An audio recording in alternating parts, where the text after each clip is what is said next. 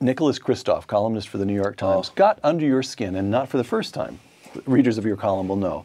New York Times writer Nicholas Kristof, I'm quoting you, asserts that there is you're quoting him, overwhelming evidence that centuries of racial subjugation still shape inequity in the 21st century, quote, closing quote, and he mentions, open quote, the lingering effects of slavery, close quote.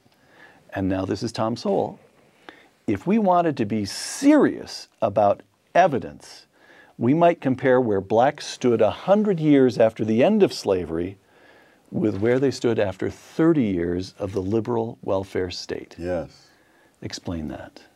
Well, in 1960, which would be almost 100 years after the end of slavery, 22% of black kids grew up in homes with only one parent. Just 22%? Yes. 4 out of 5 were in homes with both parents? Yes. 30 years later, after the liberal welfare state, that number had more than tripled. And so I said, well, let us compare, if we can speculate on how much that 22% was due to the legacy of slavery. But we know that that tripling was not due to the legacy of slavery. It was due to the legacy of a whole different set of policies. And you can look at it so many other ways. Education. Stuyvesant High School in New York, as you know, you get into only by passing a very tough exam. In 2012, the percentage of black students who had gotten into Stuyvesant High School was less than 1/10 of the percentage of black students who had gotten into Stuyvesant High School 33 years earlier. I didn't know that. There's Dunbar High School in Washington, which was an elite black high school for a very long time. In 1993, the number of kids out of Dunbar High School who went on to college was less than it was 60 years earlier, which would have been in the depth of the Great Depression. And so you can run through a whole bunch of other things like that. Look at the housing projects. The housing projects in the first half of the 20th century, during that first 100 years after slavery,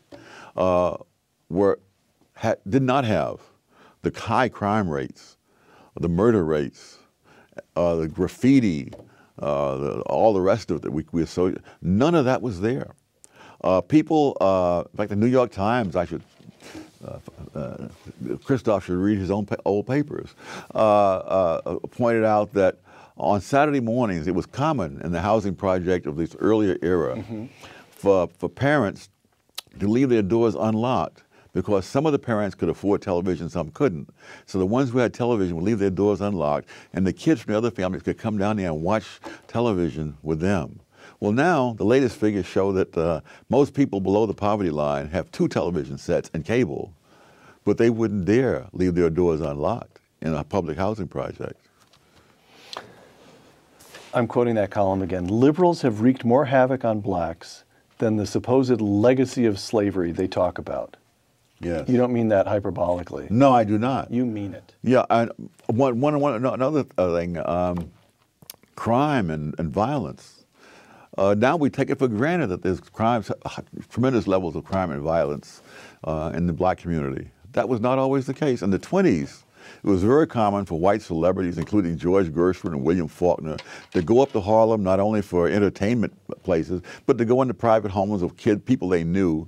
And Gershwin played Rhapsody in Blue in this home where Walter White lived. Milton Friedman, when he was a graduate student at Columbia, he and the lady he later married would go dancing at the Savoy Ballroom in Harlem. And he said, we had no fear of being mugged or accosted on the street or anything like that. I've heard you say, Tom, when you were a boy growing up in Harlem yourself, your own neighborhood felt totally safe to you. Not totally safe. I wouldn't exaggerate, but there's nothing resembling today. I mean, I did sleep on hot nights. I would sleep out on the fire escape. When I tell people in Harlem that today, they think I'm from another galaxy, you know. But that people slept on the fire escapes in New York and in the public parks in the 30s, all over the city. Because it was not a jungle. There was a lady, one other example, there was a woman who was a black woman in Harlem who was an actress. She'd go down to the theater district, and then after the play, you know, they'd have their drinks and eat something or whatever. And she said at 1 o'clock in the morning, she would simply get on the subway and go on up to Harlem and walk home from there. Now, it so happens that the subway station she got off at was very near a grocery store where I was a delivery boy. And on Saturday nights, I would be working usually until around midnight. And when I would go home, I would go past that very same subway station she's talking about. I never had the slightest trouble. So if the comparison between progress, simply the decency of life available to people, they weren't. The families were intact, and schools worked, and the neighborhoods were more or less safe. People were able to lead decent lives. If the contrast between that world and the world we inhabit now is owing so directly to liberal policies intended, so we're told, to help African Americans, why do African Americans support the more liberal of the two parties, the Democratic Party, at the rates of 90 and more %? Why is the first African American president so deeply committed to promoting and extending liberal policies? Why is his African American attorney general, again, so deeply committed to affirmative action and other? Why? This makes no sense. I don't think we could be enough hours for you to answer all of those. But to take the political thing, one of the things I discovered in the research for my book I'm currently working on is that leaders of groups that are lagging in countries around the world almost invariably have counterproductive policies for them. And it makes perfect sense because insofar as members of lagging groups assimilate into the values and achievements of the larger society, they don't need those leaders. You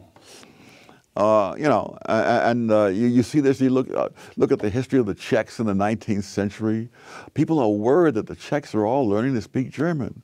Well, at that time, if you wanted to become a professional person, scientist, anything like that, you had to use books that were written in German, simply because the German acquired a volume of literature centuries ahead of Czech, and yet they fought tooth and nail against that. If you look at in Sri Lanka, one of the arguments that was made there to the Buddhist leaders was that if we don't do something, the Tamil minority will assimilate members of the Sinhalese majority, and then there will be no Buddhists or Sinhalese in another several generations. And so, I mean, there's no mystery to me as to why Jesse Jackson says what he does, or Al Sharpton and others, because that benefits them. But it does not benefit the people they lead. And all the incentives are for leaders to lead people into things that don't help the people, but help the leaders.